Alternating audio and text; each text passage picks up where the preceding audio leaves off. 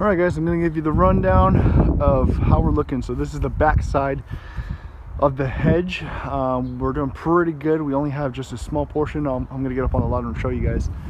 We got almost all the top done. The only parts that we need is the very last foot of like this much, the side of the hedge, and then the hedge going that way. We have that little bit too.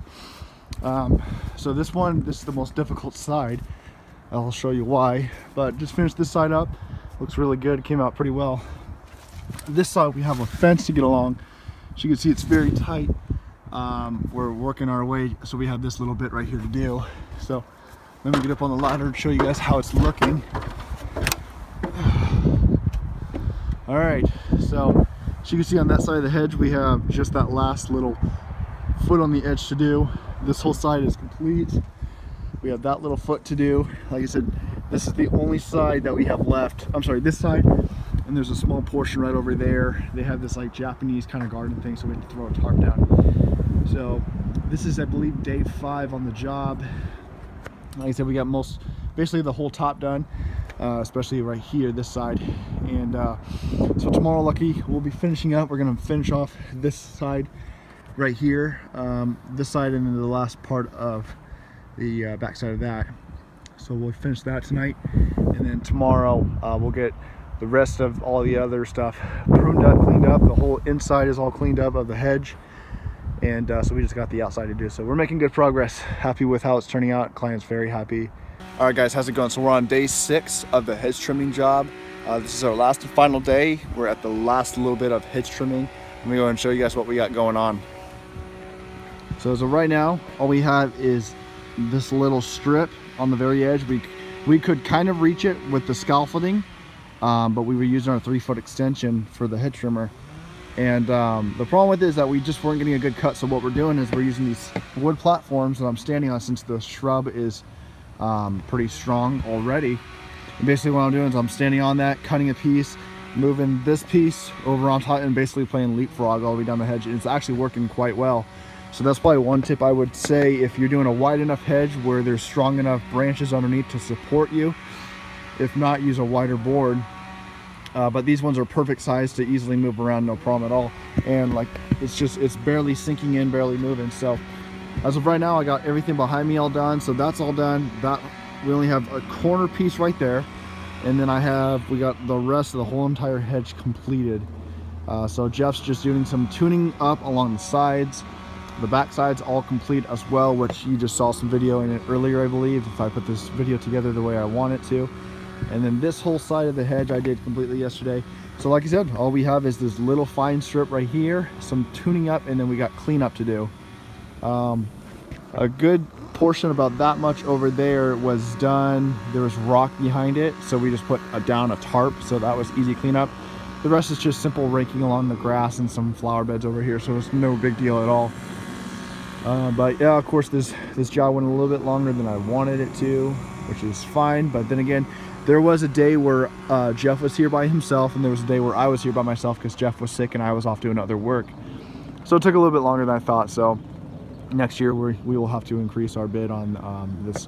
But of course, just finding ways. A couple tips that I found to increase time. Like I said, using the boardwood, using the plywood, standing on top and hedge trimming the last little bit corner is actually very helpful. So I would recommend, if the shrub's strong enough that you can hold it, completely do that. Using the scaffolding, of course, along the sides or along this first part, that saves a lot of times. I would recommend wheels. We were going to get wheels originally for the scaffolding. The only reason why I didn't was because the ground here is pretty soft, and I was worried that it was going to start leaving pretty bad wheel marks. But I think with the wheels, it probably would have left the wheel marks, to be honest, but it probably also would have made it a little bit more simpler to push it. I can pull it by myself. It's a little bit easier with 2 guys, but I think with wheels we would be able to get it done a little bit faster. So definitely doing that. So the wheels, scaffolding, using the planks on top, of course the right ladders, sharp hedge trimmers, all that kind of stuff. And so And of course, tarps in the areas laying down. We didn't do it along the lawn section just because we could easily rake that up. It was no problem at all. But along the beds, I can't show you right here because I'm too close to the edge. We have a tarp down there because they have like a Japanese kind of garden thing down there, the next door neighbors. But using tarps will help definitely save some cleanup time as well. Would probably recommend that. So just some tips for if you guys decide to, if you're doing any hedge trimming jobs. And of course, next year when we do this, hopefully we'll at least take a day or two off of work for us next year to get this job done a little bit faster. But of course, it was more of a learning experience because I've never done one this big before. We've done our grandparents like I showed you, but theirs is very simple. Just because we can easily rake it up, this one's a little bit different because you're dealing with two different neighbors. I'm having problems with that neighbor over there. I'll tell you guys about it later. Well, I'll just tell you now, I don't care. I used to mow her yard and I canceled my contract with her because her yard is completely weeds. Doesn't look like it from here, but it's completely weeds. So I canceled it because those weeds were getting taken to all my other accounts and I was constantly doing weed removal. Well, she's upset about that. So when we went over there this morning to ask about cleaning up in her yard, she asked, because we had to do like this portion right here, that much of the backside, like what, you know, like what we have here. My employee told her that, well, it would take us 2 hours to get that trimmed down and then everything cleaned up that fell on her side of the fence. And she was complaining about how 2 hours was too long because she can't let her dogs out, even though we would leave the gates closed. So wasn't too happy about that this morning. So anyways, we'll figure something out that over there. But anyways, that's what's going on here. So I'll get a final shot from the ground. It looks a lot better from the ground. It looks pretty good up here.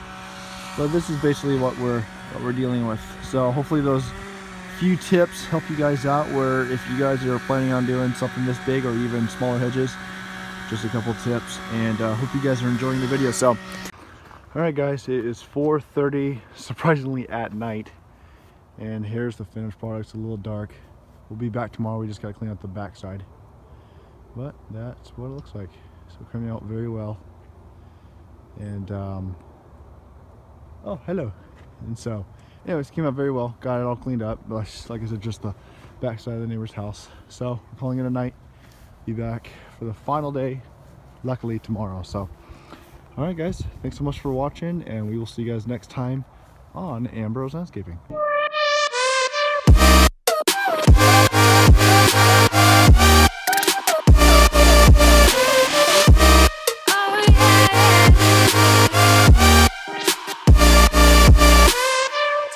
you like a